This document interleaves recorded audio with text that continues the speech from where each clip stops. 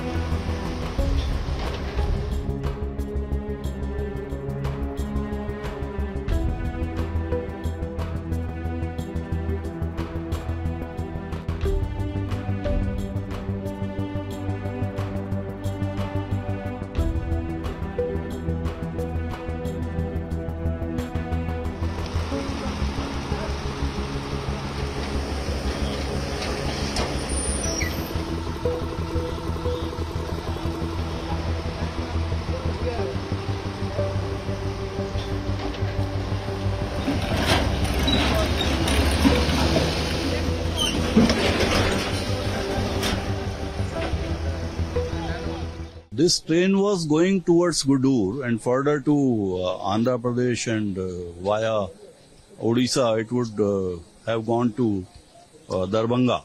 So it started from Mysuru. So while going towards Gudur, it has to pass this station. So at this station, goods train was stabled at the loop line and this was given precedence. So this was supposed to pass via the main line, run through without stopping. There is no stoppage here. And signals were also given for the main line. But it was unusual that despite having the signals for the main line, the train entered the loop line where the goods train was standing. So it hit the goods train from behind. And because of which this engine has derailed. But fortunately both our loco pilot and assistant loco pilot are hale and hearty. I mean, now we are, after taking their statement, we will relieve them. And the immediate coach behind the engine, which was power car cum parcel, so that caught fire, perhaps because it power car is a diesel engine. So, but that no damage was caused to any human because of that, and the fire was doused by immediately ambulances reached, and rescue teams from railway, from fire department and from railway police and state police, they reached well in time, including ambulances and railway doctors, senior officers. And fortunately there was no death, and all the injured were immediately moved to the nearby hospital, Stanley Hospital, and some were also moved to the Madras College.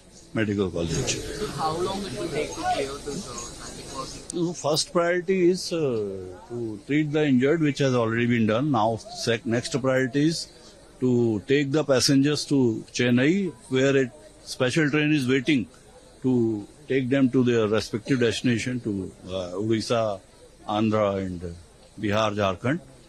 And then parallelly we are also going to restore it as soon as possible. Already our accident relief train is on way, next station for Nadu, so which is 6 kilometers away.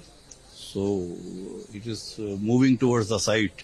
So all the 4 lines are now blocked. So it may take approximately maybe 15-16 hours when we are able to clear the whole track.